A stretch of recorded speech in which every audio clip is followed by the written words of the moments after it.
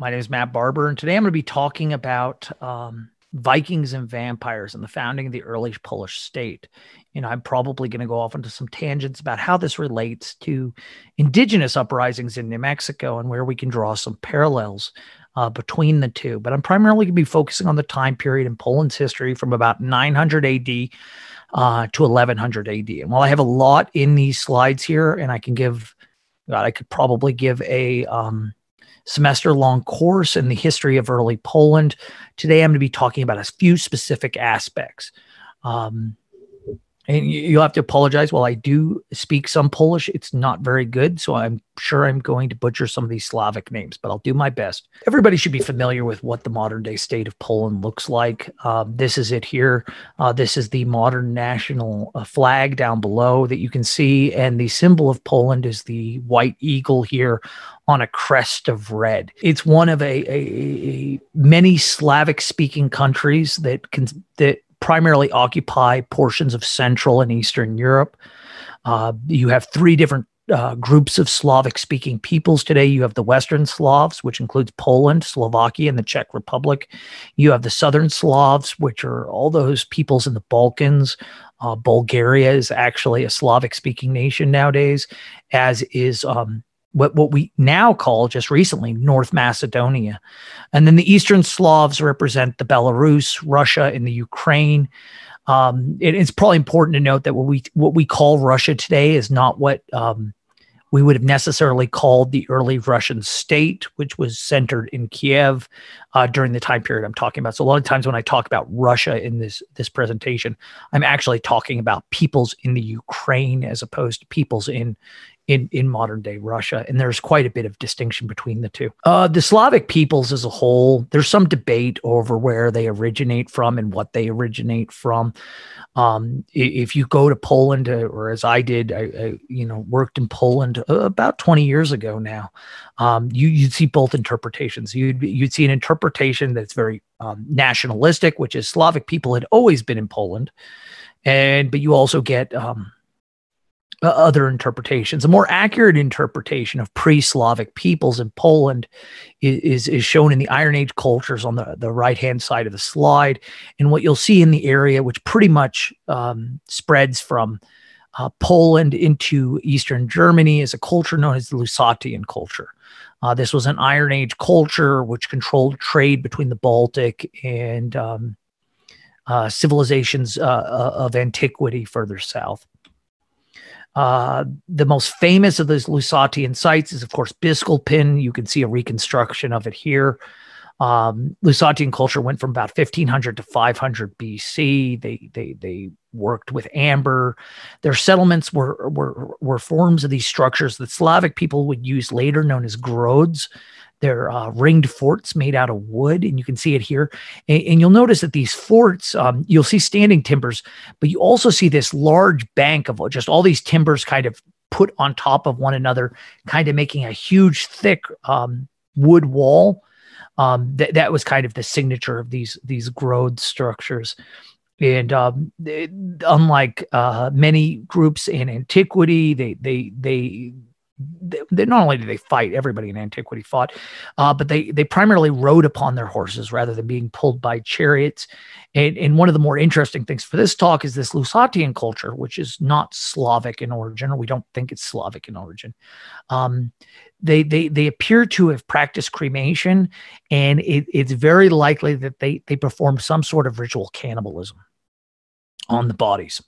So some sort of consumption of the ancestors to gain strength and so on and so forth. Here are the Slavic languages broken down from Indo-European. Baltic is similar, but it's not the same. But once you get into the Slavic languages, they break into East, South, and West, which were those distinctions we were talking about before. And then, of course, within the Western group, you have a divide that comes out of pretty much the old Polish languages on one side and the old Czech and Slovak languages on the present side. Currently, there are three languages spoken in Poland. There's Polish, there's Silesian, which is slightly, it's on the borders with the Czech Republic, and Kashubian, which is the version of Polish spoken in most of Old Prussia, or was spoken in most of Old Prussia. This is a minority in Poland today. Here we can see here, if we were to go back in time to a little, just right before the talk in general, the Western Slavic tribes are located here, and the big ones are located in green. And you'll notice in the center of all those Western tribes is a tribe known as the Polans or Polani. This is the tribe of people that would give Poland its name. It's located today in what is west central Poland. You'll notice that there's another group that's very important known as the Vistulans. Those are located around Krakow in kind of southeastern Poland today. And the area around Warsaw is Mazovia. The Mazovians are the people there. You can also see at the very south portion of the image, you'll see the Czechs and Moravians, as well as the Slovaks kind of located there. Another important people, which are largely forgotten today, are the Veleti, who pretty much lived in and around modern Berlin before it was Germanized. And these guys all followed a culture similar to Iron Age culture of the Lusatian culture. It's not very different in many ways.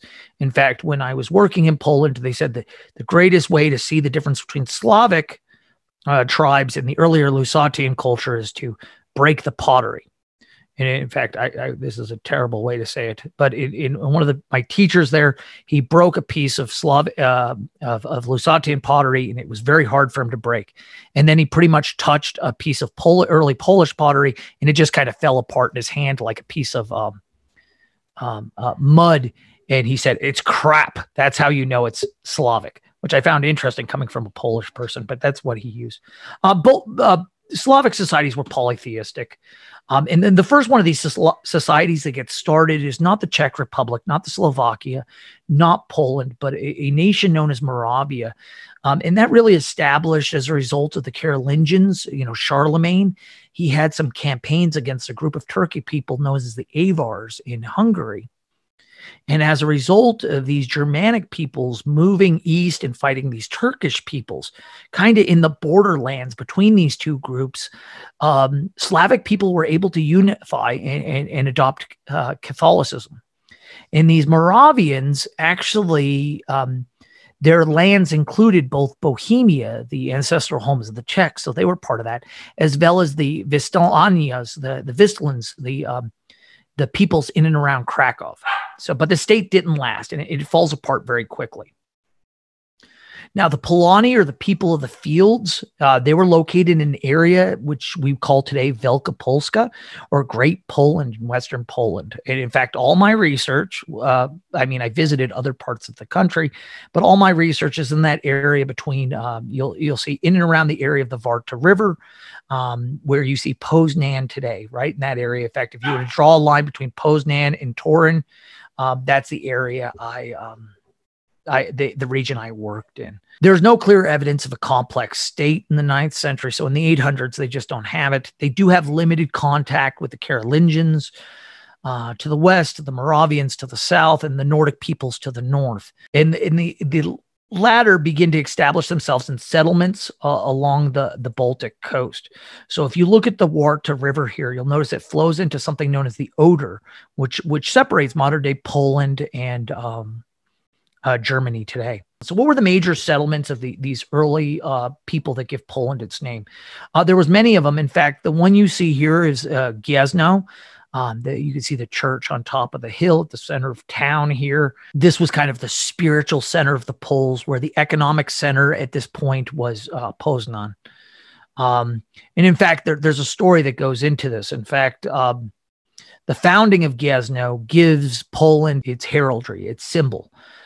So supposedly Lech, who was the brother of Czech and Rus, Rus being the guy who would settle and establish Kiev, and Czech being the guy who would establish Bohemia, Lech decides to found his settlement. He comes upon this hill with a big tree on top of it that we can see here. Now, mind you, this tree was probably it was going to be a pagan temple. Now it's a Catholic church. So take the Catholic church off, think about a large tree there. Um, he comes to this area, and he sees an eagle. A white eagle is nesting in the tree. And back in those days, falconry was really big. And he was like, I want, that eagle has eggs, and I bet you I could train those to be good hunters for me. And he climbs up the tree, and the mother eagle attacks him. And so he takes his knife and he starts stabbing at the mother eagle. And the mother eagle eventually kicks him out of the tree. And all of his followers are watching him like, what the hell do we do now? And he says, we should be like the eagle. So the white eagle that fought so hard for its children and fought so hard to keep its home, that's what the Polish people should embody. And the reason they chose the white eagle in a field of red as their symbol. Now, mind you, I said it was probably a tree used for pagan worship. Here's a list of some of the Slavic gods that exist. There's a lot of them. And in fact, if you look there's quite a bit of variety in the different gods that exist amongst the Poles and amongst the Rus. And some of these guys probably fell in and out of favor, depending upon the time period, but they also fell in and out of favor depending on the settlement. So certain settlements would worship Dazbog, whereas other settlements would worship Perun as their chief deity. And Perun is probably the one that most people are familiar with Slavic culture. And there's good reason for that. In Polish, it's actually Piorun, and in Lithuanian, it's Perkunis. He's the god of thunder and lightning. If you watch your Marvel movies, you're like, I know who the god of thunder and lightning is. He's Thor. Well, this is pretty much the Slavic version of Thor. Instead of a hammer, he's got an axe that returns to him. But he's pretty much a god of war. He may not have been the chief deity prior to the 9th century, but he certainly became popular into the time period we're talking about. In fact, he's popular today. In fact, Polish forces, special forces fighting in Afghanistan or fighting with the U.S. Army, their special unit, like we have the SEALs, is called Grom, which means thunderclap, and it's in honor of their pagan ancestry. Thunderclap is what Perun would do as he's attacking. It's a great pagan symbol, and it lives on in modern day Polish military. At the same time, Perun was becoming popular. Viking settlements were occurring on the periphery of the Polish tribe. Now, the Viking period is a long time period, but what I want you to look at is the southern coast of the Baltic, that area that just above where it says West Slavs. You'll notice there's a red area right kind of between the border of Poland and in Germany. This area founded a settlement known as Wollin. If you're interested in Viking lore, these people, Wollin is thought by many scholars to be the place of the iconic Scandinavian settlement of Jomsburg. Their greatest Vikings came from Jomsburg, and they're almost positive it's Wollin. But whether it is or not, Wollin is at the base of the Oder River. So these Poles, these Polani, which are living along the Warta, all of their trade, which goes into the Baltic, the Baltic Sea, is going along these rivers, and it eventually gets to Wollin. So the Vikings, the Nordic peoples living at Wollin, are controlling the trade of the Slavic peoples further inland.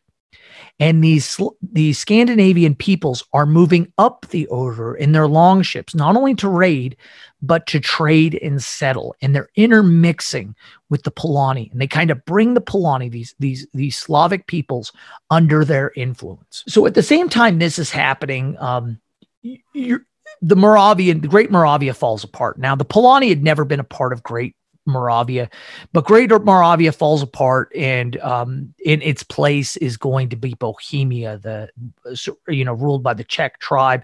At the same time, the Carolingian dynasty of what we would call modern day France kind of falls apart. In its wake is a new Holy Roman Empire centered up further east in what we would call present day Germany under Odo I, and it's also known sometimes as the Teutonic Empire.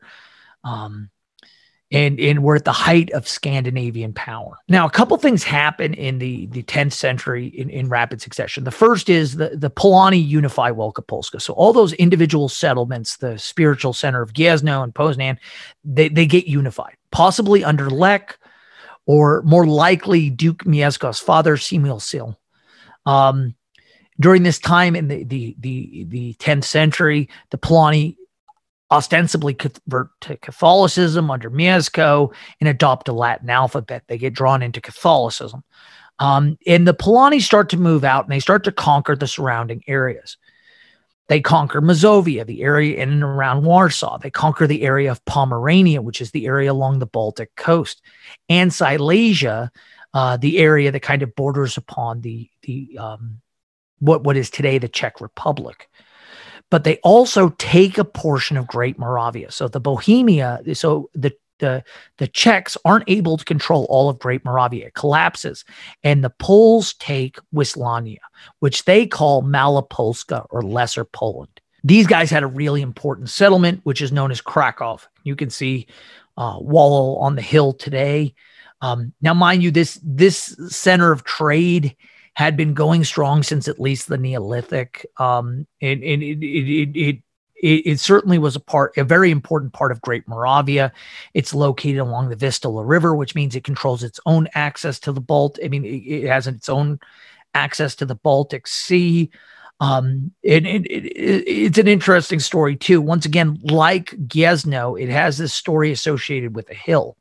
In the case of Krakow, it was founded by a King Crocus, who slew a dragon. He actually fed the dragon, and you can see on this image above here, he's eating the dragon. Yes, this is the king, the guy who looks like a sheep herder.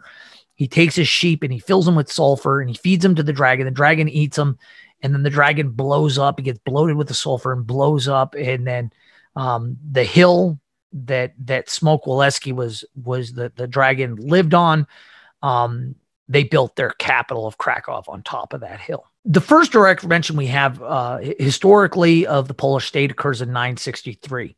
It occurs when the Germans are actually mentioning that the Polabians, the Polani are fighting the Polabians. The Polabians are the Veleti Union in Eastern Germany. So the Poles are invading Eastern Germany, and they're trying to bring this region in purple under their control. They fail. In fact, Mieszko, who's the leader of the Poles at the time, is beaten. The Ottonians, the Germans, don't want them interrupting their sphere of influence, so they offer him a deal. They say, "Well, if you'll stop attacking this area that's under our power, we'll acknowledge that you're a duke of your lands, and give you some sort of some recognition in the courts of Europe. You can go kill anybody else. You just can't attack the peoples that are under our protection." And Mieszko takes the deal and is made duke. And it's during this time that he converts to Catholicism. Here's Mieszko here in kind of an idealized image. You'll notice he's holding the cross really close to himself, as if he really took the cross because he really was convinced Christ in Catholicism was the way to go. That's probably not the case. It was convenient. We don't know much about his parents, but we do know he converted to Catholicism, and he married twice. His first time was to Dobrava of Bohemia, and he had two really important kids. He had some other children, but two that we really survive in the historical record. One is Boleslaw, who was going to become king of Poland, and Sviatoslava. Most people in history, the name Sviatoslava has been completely lost. But in the Islamic sagas, the Viking sagas that have been published over and over again, and people read them a lot, it's important to note that Sviatoslava is actually remembered in most English and in Scandinavian writings as none other than Sigrid the Haughty, which is a very important wife. She was a wife to several great Viking Scandinavian kings, including Eric the Victorious and Sven Forkbeard. She was also the mother of Canute, which we'll get to in a little bit. But he continues, Mieszko fights and continues to fight through his whole career. There's a lot of debate over where he converted to Catholicism. Poland's a very highly Catholic country today. The site I worked at, Ostrów Letnicki, which is the one you see here in this image, you'll notice they put a giant iron cross. Well, it's in the place where they think he was baptized, so that everybody going there knows that this is the exact location Mieszko was baptized. We don't know that for sure, but we do know that shortly after his baptized, an archbishopric, bishops were brought in to control and convert the population.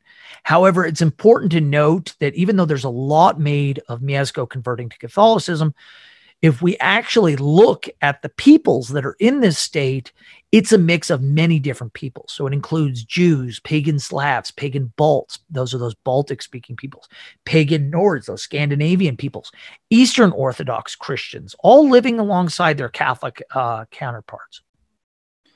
And it's from this diversity of peoples that we get the first notion of vampires. They weren't called vampires at the time.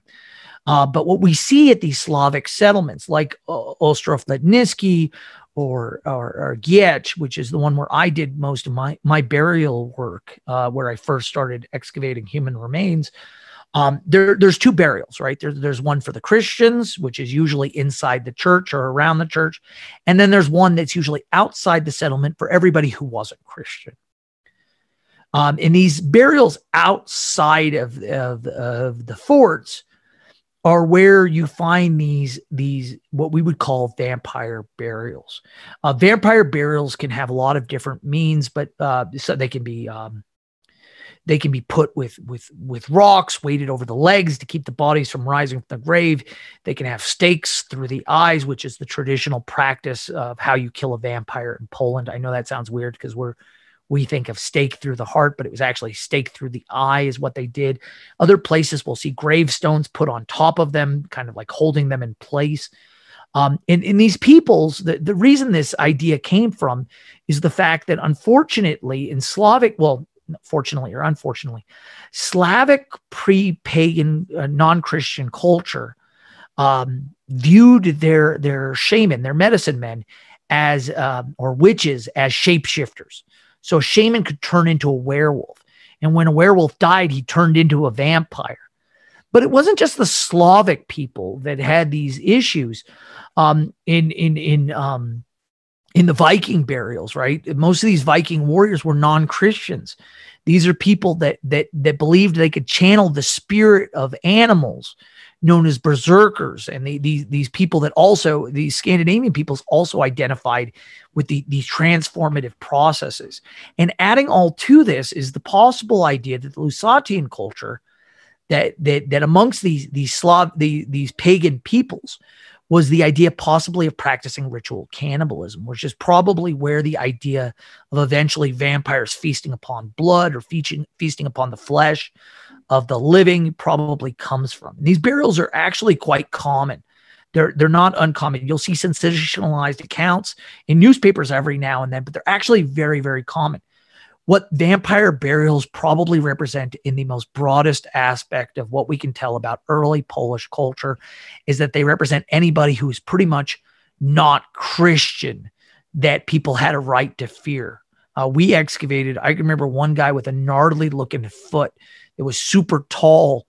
He had a stake through the eye, but remember he had like a stump foot. He would have been terrifying. He was so much taller than everybody else, and he had a deformed foot. I mean, you'd probably have nightmares about him today if you'd seen him walking around. So of course they decided to give him the vampire treatment. Now it's important to note, and I'm checking my time again because I could really go on about these things, but I do want to leave some time for questions. That even though Poland and Bohemia, or the modern day Czech Republic, are very similar, I mean, in fact, today Polish people joke that Czech people speak Polish. They just speak it with a high pitched accent, like I won't go there, but you can find for yourself how they think Czech people speak. But the origins of both these states and the environments in which these states form are very, very different. Also, it's important to note that Bohemia and the Czechs were largely a homogenistic cultural group. They had very few minorities, whereas Poland was even at its very start, a very, very multi-ethnic state. And while we may call many of these people Poles today, it actually represented different tribes: the Polani, the Vistulans, the Silesians, the Pomeranians, which we would call Kashubians today, Danes, Swedes, and Jews, among many others. Also, Bohemia was very inspired by Teutonic culture. That's not the case archaeologically from Poland. While they were obviously in contact with German peoples, their influences were coming from Scandinavia. And we see this in the Viking material culture of the time. Mieszko did the unthinkable. Though the Scandinavian peoples had moved down the Oder and Varta and influenced the Slavs, it was Mieszko's people that conquered them. Jomsburg, if you want to believe Wollin was Jomsburg, was destroyed by Mieszko. However, that's not to say that it was a Slavic people triumphing over Scandinavian peoples. In fact, we see exactly the opposite. Polish swords from the era found in the lakeside at Ostrów Letnicki have Danish runes on them. We're not even sure that Mieszko himself was not Danish and that the early Polish court didn't speak Danish. Mieszko's group adopted Slavic languages, but at least early on, there's no distinction. In fact, in your own English chronicles, when we talk about English stuff, when they're talking about Viking peoples raiding the countryside, a lot of times they're talking actually about Polish soldiers. And we'll get into a little bit more of that in another slide. But certainly it's important to note that much of the later Scandinavian force that marched across England was actually gathered in Poland. At any rate, Mieszko dies and his son takes over, Boleslaw I. Boleslaw is the first king of Poland. He marries a whole bunch of times. You can look at it here. It's pretty impressive how many times he marries. He commands among the largest kingdoms in all of Europe through his conquests. And we're going to talk about some of those conquests now. But he ruled as a king during his last year of his reign. So primarily throughout his life, he was known as a duke. He was Duke Boleslaw I. He's known as Boleslaw the Brave or Boleslaw Chrobry. He's a pretty tough figure in Polish history. And I am going fast here because I have a lot more slides than I'm going to give you to today. Boleslaw took that state. So if you look here at the darker red representing that state, Mieszko decided, Boleslaw put it out. If you'll notice something, other than for the Bohemia itself, he actually conquers all of Great Moravia. He also conquers into what we would call today the Ukraine. He spreads his kingdom very large and very wide. It does lose, interestingly enough, he loses the one area that perhaps Mieszko was most famous for taking, which is that area of Woland or Pomerania, which you can see is actually broken off from the kingdom. It's also during this time that Poland gets its patron saint of Saint Adalbert. You can see Adalbert here by having his head cut off and his spear doing it. Boleslaw actually gains the remains back. He takes it and gathers up all the bones. He pays to have him Adalbert taken to Gniezno, and he meets with a guy named Odo III. Odo wants to make Boleslaw one of his, pretty much his generals, his warlords, to help in a campaign, which is going to unite Christendom. Odo III actually goes to Hungary as well, and of course makes Saint Stephen a king. But with Boleslaw, he actually decides to make a cool trade. So Boleslaw, this is an interesting take on the medieval world. Boleslaw says, "I got the bones of this saint." And Odo goes, "Well, I got the spear that pierced the side of Christ." He said, "I'll trade you his arm for the spear." And he says, "Deal." And so Odo takes the arm, and Boleslaw takes the spear. And so that spear you see Boleslaw with all the time, and he's pretty much depicted with it nonstop, is supposedly the spear that pierced the side of Christ. Odo got the arm. Now, interestingly enough, if you were to put Saint Adalbert back together today, it's important to note that Saint Adalbert would have been a very interesting human specimen, as he has something like 4 or 5 legs and like 6 arms if you put all his pieces back together. That's not uncommon with most medieval saints. The relic business was very big. Relic hunting was very, very big business for these guys. And I'm talking fast, but I want to go on to some more stuff. But Odo dies before any of his ambitions could be realized. It's an interesting side note in history, but as soon as Odo III is dead, Boleslaw says, well, I don't have to support him anymore. He backs a candidate for Holy Roman Emperor who doesn't get it. And then he goes to war again, and he continues to fight everybody until he dies. Now, I said Poland actually went to England, and that's exactly what happened. So Poland interfered with a lot of other nations during this time period. I said it was one of the biggest states of the time period. It was also one of the most powerful militarily. While we tend not to think of English history in these terms, most people who study English history will know the name Canute and Harold. In fact, if you read a lot of Icelandic sagas, those two feature prominently during one of their trips, right? Canute and Harold actually go to Poland to fetch their mother, Sigrid, who's living with her brother, Boleslaw, at the time. And Boleslaw says, what are you two doing? You're getting up to trouble? And they said, oh, yeah, we're in trouble. We're going to go claim England. It's part of our thing. And Boleslaw actually provides them with 3,000 Polish troops. Most of these were mustered into service. These are almost all, they're a mix of cavalry and footmen. Most of these were mustered into service at Gietch, which I have a photo of coming up. But it's interesting to point out that the Viking army that invaded England, at least about 1/3 of the army that invaded England came from Poland. And in fact, Canute establishes the Huscarls, who you can see in the Bayeux Tapestry later on. But the Huscarls are actually modeled after the Jomsvikings, the guys of Wolan in Poland. Just an interesting side note to think that those famous English warriors, the Huscarls, were actually brought out and modeled after soldiers in Poland. He also interferes in Russia. Boleslaw had initially tried to conquer portions of the Ukraine, but later on, one of the princes, a man by the name of Sviatopolk of Kiev, actually comes and pitches the idea that, Kiev could be Christian. The Rus could be Christian. Right now, they've adopted Eastern Orthodox. If you can help me get Kiev back from the head of Novgorod, Yaroslav, actually at the time, if he says, if you can get me Kiev back, I'll convert all of my Russian principality to Catholicism. And Boleslaw says, good deal. And he goes and he marches his army and mops the floor with the Rus, sets up Sviatopolk, calls it a day, heads back to Poland, in which case Sviatopolk and the bishop he left behind get killed. So it doesn't last. But for the short period of time, Boleslaw decides who the grand prince amongst the Rus is going to be, and that it's going to be a Catholic grand prince.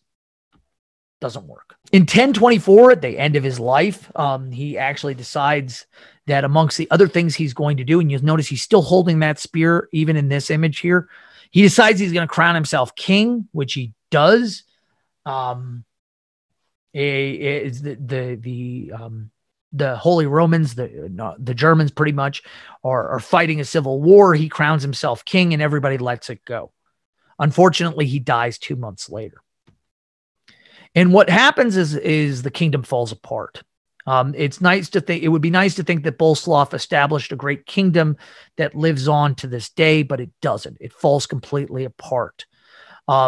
He's succeeded by his second oldest son, Mieszko II. And then several other people take control until we actually get to a guy that we only remember now as Boleslaw the Forgotten. He doesn't even get a number. He's actually not listed usually as a king of Poland, but he pretty much doesn't do anything. And what happens is a period in which something really bad happens for the Polani.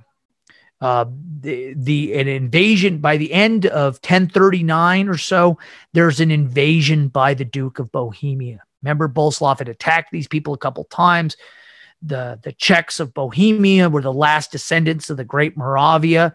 They invade into Poland. And we have a picture here of some of these invasions. Now, here's where it gets problematic. Now, if you go to a Polish museum, what you're going to hear is that the Czechs attacked unprovoked. They literally come in and they just smash everything. They smash Poznan, they smash Gniezno, they smash Ostrów-Lednicki, they turn Giech, which you can see there, very small lettering, but you can see it down south of Ostrów-Lednicki, kind of between Poznan and Gniezno. They smash these areas. However, there is and he takes all the relics. He takes all those different arms and legs of Adalbert, and he takes them back to Prague. The Poles are so devastated that the area of Wielkopolska pretty much is, I don't want to say uninhabitable, but there's not many people left there. And the entire state of Poland, within the course of a decade, the center of Poland shifts from that area in and around Gniezno to the area in and around Krakow. This was that Vistlandia area, or Malopolska as it's known now, Lesser Poland, but it's actually the center of the Polish state moving forward. Now, I do want to talk to you about why this is a terrible idea and why this is this story of the Czech Duke attacking unprovoked is probably not true. First of all, contemporary accounts of the whole thing are very strange. They're inconclusive by any stretch of the imagination. What do we do know? Well, we know the Romanesque cathedral in Gniezno is destroyed in the process, and that the Grote at Giech is abandoned. So you're seeing Giech here. They were actually building a new castle at Giech when this happens. In fact, you can see the foundations of that castle. They never built it. Now, it's hard to imagine that a Christian monarch came in and smashed the cathedral and burned it to ashes. That's just not acceptable. What's likely occurred at Poland at the time is a very bad pagan uprising. Remember, most of the people living in that state were not Catholic. The nobles were, and they were forcing their religion upon a whole bunch of other people. But most of the people in the Polania region had not been Christian for very long. They didn't probably look at it as a unifying principle. It's very likely, and sadly enough, and there's a lot more I could discuss about this, but it's very likely that pagan Polish people destroyed the church. And it's even more likely that under this interpretation that Boleslaw, the Duke of Bohemia, actually invaded to capture and protect the relics so they could not be destroyed. So rather you have a Czech army leading a foray into Wielkopolska, in which they actually probably captured they captured some lands they could, but they also just took all the relics from the pagan uprising.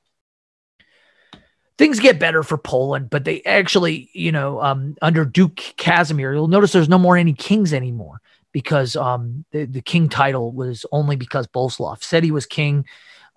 Most Polish rulers did not have that power. They were able to restore some of Poland's rule. How did they restore that? They went crawling back to the Holy Roman Empire, and they said, we will be a duchy within the Holy Roman Empire. And the Germans accepted this, and Poland was able to get back on its feet. However, this Poland, once again, was centered in Krakow at Walo, in a very different region, a mountainous region in southern eastern Poland, as opposed to the plains in which the Poles actually derive from. Boleslaw II was able to capture the title of king. Remember, he's not really the second, even though he has the title of second. Remember, there's also the Boleslaw that's the Boleslaw the Forgotten, who's not given a name. Boleslaw II is able to reestablish some order in the area of Polania, the area of greater Wielkopolska, but he's actually overthrown by his own people. So he gets the title of king, but he's actually overthrown as a result, and things just kind of fall apart from there. I don't want to go through all these slides, but there is some more tolerance towards Jewish peoples, and then things really fall apart for the Polish state. So with going into the later time periods, what happens to Poland? Why does that state no longer exist? And the reasons are really short. The basic reasons are twofold. One is The Polish culture moves away from an idea of primogeniture to an idea of agnatic seniority. And what that means is instead of one person inheriting all the lands are actually split amongst all the sons. So you start to get dukes of Mazovia, dukes of Malopolska, dukes of Wielkopolska, dukes of Silesia, and they spread power amongst these people. To make matters worse, those German folks, which are still only in central Germany at this point, they haven't even moved into Eastern Germany in the areas in and around Berlin, they're actually invited to settle in Poland. The Duke of Mazovia actually invites the Teutonic Knights to begin operations in Poland in 1230. German crusaders are going to move in. They're going to Germanize large portions of the population, and those Prussian peoples, those Baltic peoples that had martyred Adalbert, become German. In fact, the Prussians become more German than the real German peoples, in the sense that it's from these Prussians that the true state of Germany was born today. But that's a story for a way different time. Eventually, though, Poland will be reunited under Casimir the Great, or Vladislav I, and then Casimir the Great. We can see Casimir here. Now, it'd be great to say he unified Poland and we were going to get into a new renaissance. We were. Unfortunately, Casimir dies, and his dynasty and this dynasty of these early Polish rulers is over. In fact, today he's known as Casimir the Great. And the most famous thing he's probably known for, other than for reuniting Poland and establishing Poland, because of course he's going to die, is he invited all, unfortunately at the time period, France and Germany were going through anti-Jewish sentiments, and he actually affords the Jews special protection. He protects his Jewish subjects, and he initially marries a woman from Lithuania. And this connection with Lithuania is what's going to become the second Polish state. This is known as this connection would eventually lead to the Polish-Lithuanian Commonwealth, which, if you look here, is very different from the state of modern-day Poland. The Poland of the Commonwealth is actually, if you wanted to put a center nail in it, I bet you it would be in Belarus today, or maybe the Ukraine. It's certainly more Ukraine than Poland is. It actually ruled. Kiev is actually a part of the Polish-Lithuanian Commonwealth, which is still centered. It'll be centered in Warsaw. Once again, Poland will reassert itself as one of the largest kingdoms in all of Europe.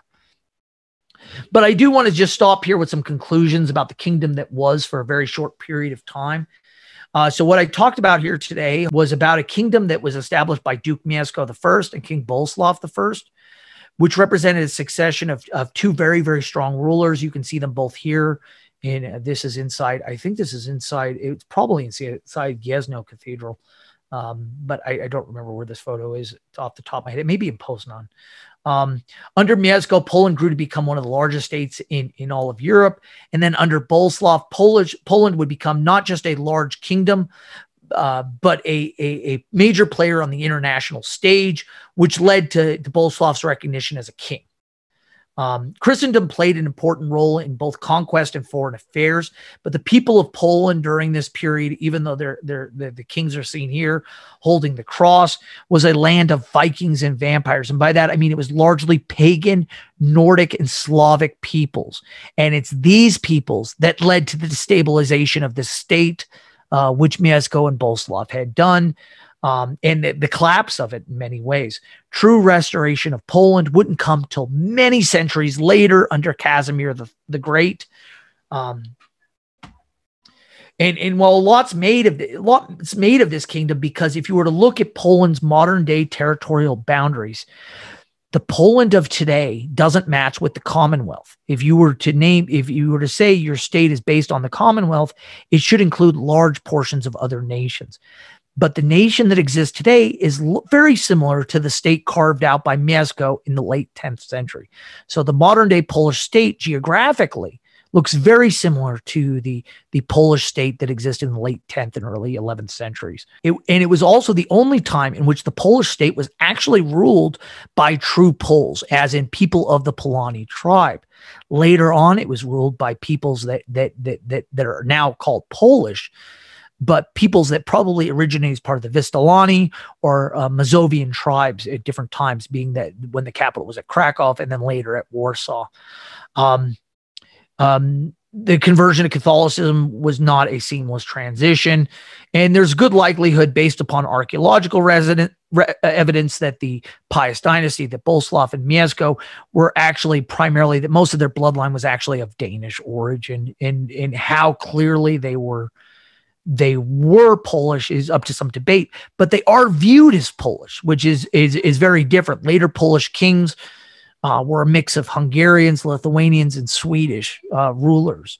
The most famous Polish rulers in the early modern era were all not from the country. In fact, there are very few rulers of Poland up until recent days that were actually of Polish descent. The exception was the Piast dynasty. And also, it's easier to talk about this time period for Polish nationalism, of course, because Prussia doesn't exist as a state. And while we look at, today, portions of old Prussia are controlled by Russia. Portions of old Prussia are inside, obviously, in Eastern Germany.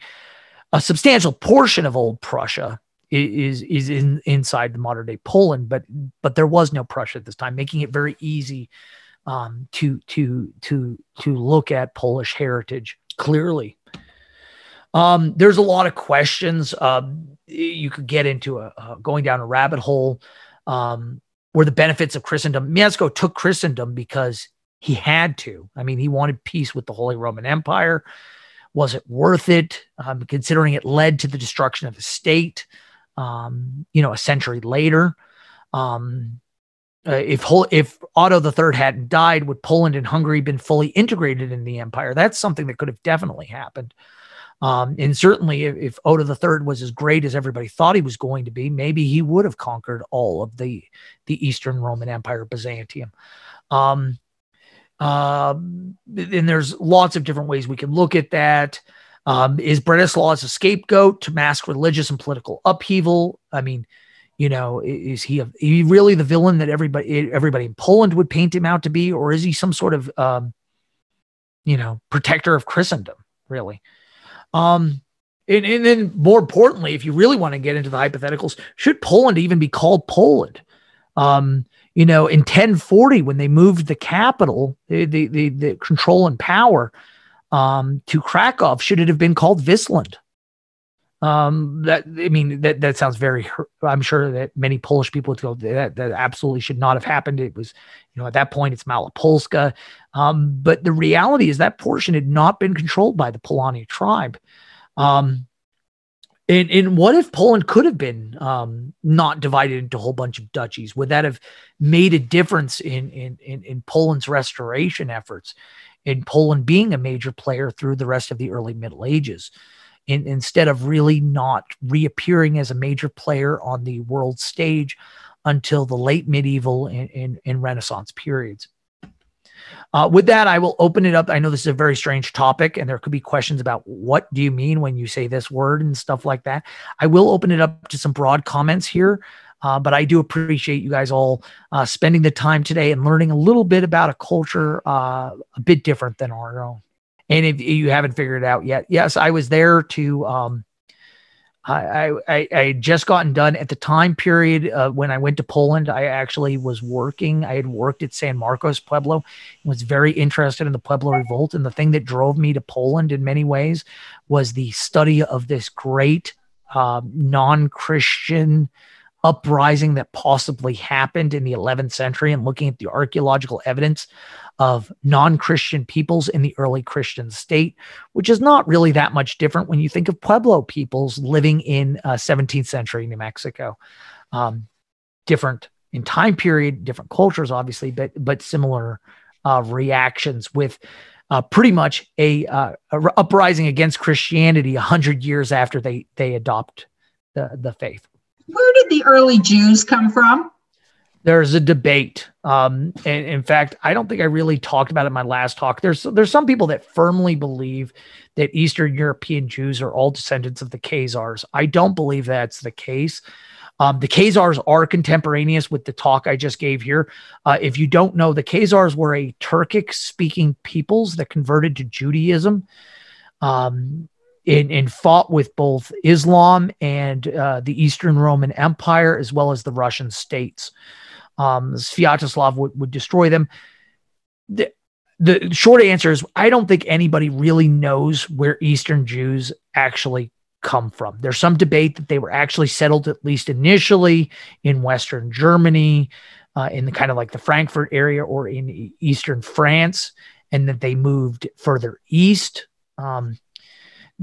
Certainly that makes sense from an archival standpoint from what we're talking about, because at the same point we can trace in Polish history, we can trace the Casimir inviting the Jews to settle in Poland and giving them special status and protecting them.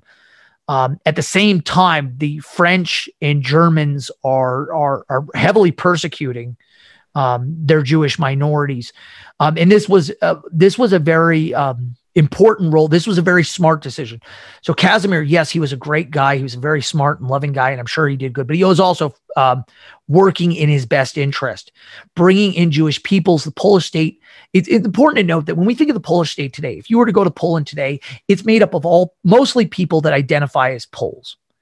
If you were to travel back at any other point in history, and this is largely a result of the Nazis in Germany, but if you were to travel back any other point in history and went to Poland, in the lands of Poland, you would find a very multi-ethnic state, which included Germanic peoples, included Slavic peoples, included Jewish peoples, included Baltic peoples, included Hungarians, which are actually Magyars. It would have included Turkic peoples. It would have included a vast majority of peoples. And when we look at these early medieval graveyards, we see all of these peoples represented in these burial practices. So it's very important to note that Jews had always been a very important subject, but it had been an important part of Poland, but it was with Casimir that they came in large numbers. And primarily what he was looking to do is, in unifying his state, what he had was a bunch of Slavic peoples that didn't view themselves as unified at all and really didn't like the idea of an overarching king. What Casimir was doing was taking a population that was being persecuted elsewhere that he thought would be incredibly loyal to him and inviting them to settle in his country so that he had loyal subjects all throughout his lands. And I know it seems strange to think that the Jewish peoples would be focused on that, but these were peoples that were largely, in the medieval world, they were highly educated, could handle money, could give loans. They were a very important, regardless of religious ideas, from an ethnic standpoint, they were a very important peoples to Casimir, and they represented a great leap forward. The other great leap forward, of course, for Poland, which is slightly outside of our discussion, is the incorporation of the Duchy of Lithuania in with Poland.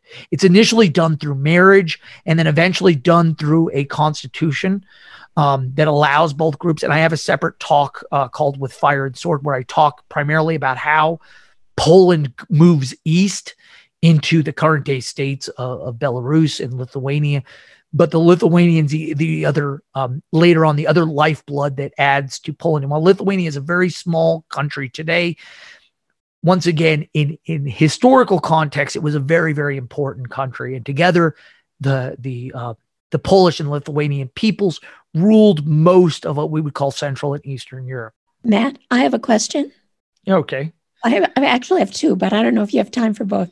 One is, later we see Hungary on the map, but I understand they are not a Slavic language group. No, they're not. In fact, we can go. We probably shouldn't go back to the slides right now just because of time. The Hungarians are actually Magyars. There are Turkified Finno-Ugric peoples. If that sounds like a mouthful, it is. So imagine a group of Finns living in what is today Central Russia. So a Finnish group of people, a group that lived like Finnish people, lived there. The Turks move in, the Turkish people, the Bulgars and the Khazars, primarily the Khazars, who eventually convert to Judaism. the Khazars move in, and these Finnish people take on all these Turkic cultural traits. In fact, they eventually are so Turkified that when they're asked who their ancestor is, they say it's Attila the Hun. Arpad claims that he's Attila's ancestor. So these are people that view themselves as Turkic, but they're actually kind of one of these Finnish groups that's interbred so much with Turkic that you can't tell the difference. And then they move into Central Europe. The Magyars move into Central Europe, and these Turkified peoples are the Hungary, which is separating. The other group that's separating them is, of course, Romania, Moldova. If you don't know, Romania and Moldova actually speak a Latin or Romance language. In fact, Moldovan and Romanian are actually what Latin language sounds like when it hasn't been Germanized. So Italians have lots of Germanic words. They were conquered by the Lombards and the Ostrogoths, and they take on lots of Germanic words. The Sicilians take on lots of Arabic words, right? The Romanians take on some Turkic words, but not many. Interestingly enough, the French is a Latin language. It takes on lots of Frankish words, Germanic words from them. Even Spanish takes on both Arabic words and some Gothic words from the Visigoths. Romanian in Sardinia, which is that island off the coast of Italy, never really, I mean, they get conquered by peoples, but they managed to maintain a very similar language. And actually, interestingly enough, Sardinian is actually closer to Corsican in Sardinian is actually closer to Romanian than it is to, it shares a lot of similarities that it doesn't share with Italian today. Strangely enough, on the weird case, but they are Romance languages. I know Moldovan. You think, well, God, they must speak a Slavic language. That you probably have a picture that people in Moldova are as Slavic as they can be. Also, it's interesting to note that Romania, which includes Transylvania, where Dracula comes from, and where we get the idea of a vampire, is a Latin speaking area.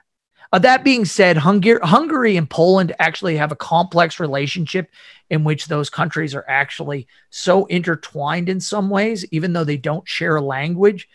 In fact, Poland, many Polish people view Hungary is one of the few nice nations in Europe, probably because even though Hungary has at times kind of tried to take parts of, ruled Poland directly, it's never been an aggressive neighbor this way that modern day Germany and Russia and Sweden and the Czech Republic have all been very, very aggressive neighbors to Poland. Hungary is kind of that one sweet neighbor that they look at. And also some of their greatest rulers were actually Hungarians. My favorite, actually, if you were to ask me, the most fascinating Polish ruler is not Mieszko or Boleslaw, but it's actually Stephen Bathory, who was the elected king of Poland. He was a Hungarian. In fact, his I guess it would be his niece or his cousin was Elizabeth Bathory, who's the most famous, probably female serial killer of all time. But he was the guy that not only did he revolutionize Polish military, bringing in the hussars and all the military tactics that we recognize with early modern Poland, he's the guy who beat Ivan the Terrible really bad. I mean, beat him so bad that Ivan had to bow before Stephen. He was the guy that a lot of the Polish nobles didn't like him because he was very much a Renaissance ruler. He was very bright. He actually spent a lot of time having people write things about how great he was. But militarily, he would have conquered. We can look at his history and we can say he would have absolutely conquered more for Poland had the Polish nobility not wanted to stop wars and kind of limit his power. If they had left him to his own devices, Poland probably would have marched across most of Eastern Europe and into Asia. When you were in Poland, and I imagine other places too, excavating places where there were human remains, in some cases, very, very old ones. Is there like an emotional response to that? Is there a solemnity or a reverence for handling these human remains that were people that, have otherwise been forgotten? Do you have any sense of that? I think everybody reacts to death differently. Certainly for me, my time in Poland, I would argue that I was primarily interested in from a scientific standpoint. I think one of the things that separates me from most people that work, most people who go back to work in Europe, from the Americas, I should say, and most people who work in Europe today are working on their ancestors. You'll notice that my talk here is perhaps not as flattering of the Polish state. It talks about how powerful and important it was. And I tried to make sure people understand just why it's important. But I was there from an academic standpoint. I was interested in how people were living and what's the story behind the story. So when you pull away all the nationalism and just so pride, we have it in our own country, what was the real story of what was going on there? That being said, in working with professionals at the Museum of First Pius and with several other museums in the area, I always felt like they always treated the remains, these were their ancestors, and they were very proud of it. And even if they probably weren't their ancestors, they were treated as if they were their ancestors. So even in cases where we were almost positive the person wasn't Polish, they were still treated with great respect. Now, the difference comes, I see somebody asking a question, do these human remains go into museums or were they reburied? They were not reburied. They believe very strongly that these people, these remains can tell a story, a very important story of Poland's history. And they are actually, in some cases, on display for various regions. These burials can have a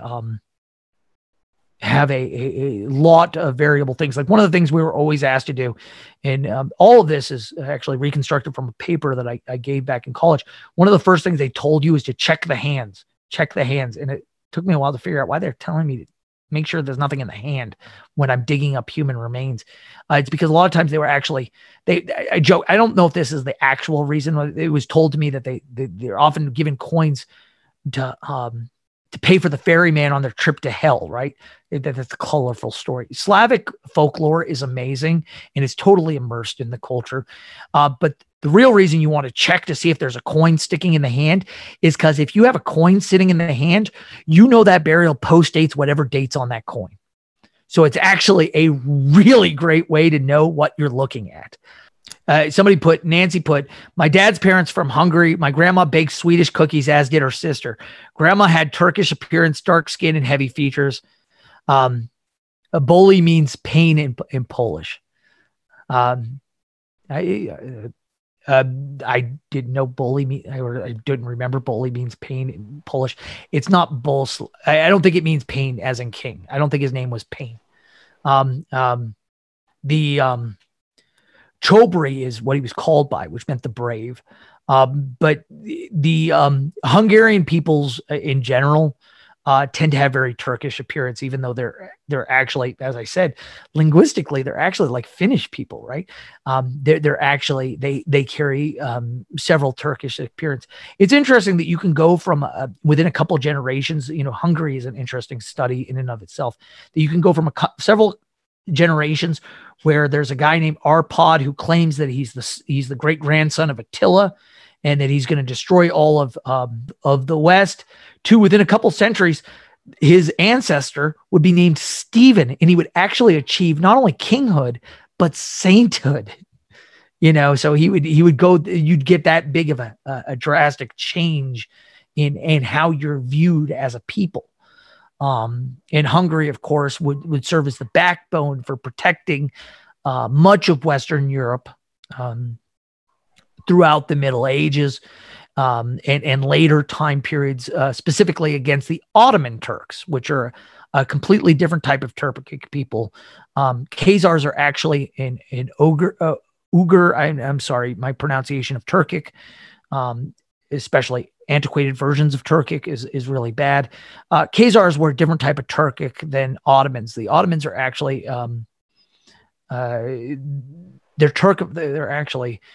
Ottomans are actually what happens when you take a group of Turks and you Persianize them and then Latinize them or Hellenize them. I should say Hellenize, because even though they were influenced by the Roman Empire at this point was Greece, right? In Turkey. they're a good example of what happens when you Hellenize and Persianize Turkic peoples, whereas the Magyars are a good example of what happens when you take pretty much a European peoples and Turkify them. That's a strange. The world is full of strange nuances.